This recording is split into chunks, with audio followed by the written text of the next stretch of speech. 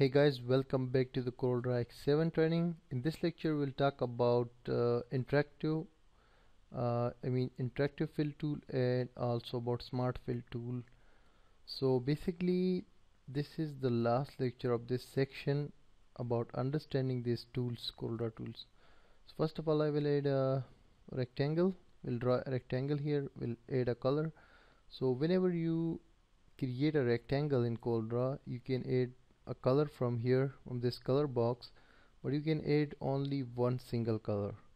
If you want to add multiple colors or different style of colors, then you can use this option, interactive fill tool. Just click it and draw color from the center or anywhere. Now you can see the default color was blue and it has added another color, which is basically this one, white one.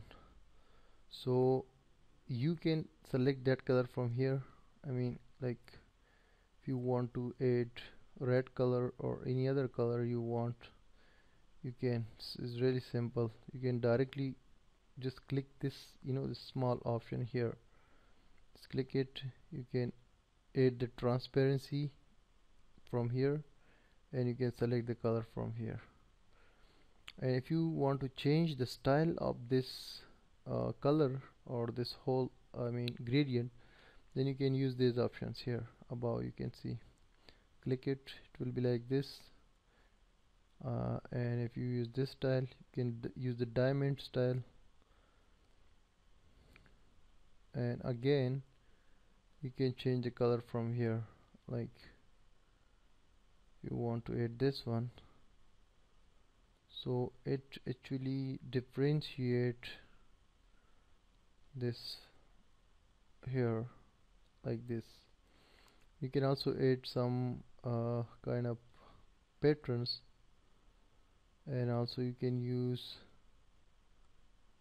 patterns. You can use this text structures, textures.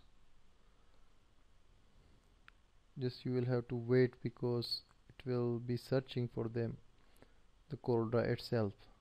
Anyways, basic work of this tool is to add colors, multiple colors to your this object, and you can create and add colors from this area. And the next thing that we have here, this one, the smart fill, that will do something like if you have some boxes or some rectangles and you click this option, the last one, smart fill, so you can select any color from here and then can simply add that color to multiple rectangle or multiple objects. This you need to click them and it will fill the color automatically. So these two tools, the first one, interactive tool, will add multiple color, different style of color, for example like this, and if you select this one, you can add this, you can add here, and you can add say here, and simply you can change the color if you want. For example, you have to click this option. You can change the color to anything you like. And the next one is for auto filling the color which is selected here. You can put that to any object you want, and you can also select the border color from here and the size of the border from here. These are very simple tools we will be using in our projects, but I just wanted to give you a little bit short introduction about these two tools. So I have told you all of the tools, the important tools in this list of tools in CorelDRAW X7.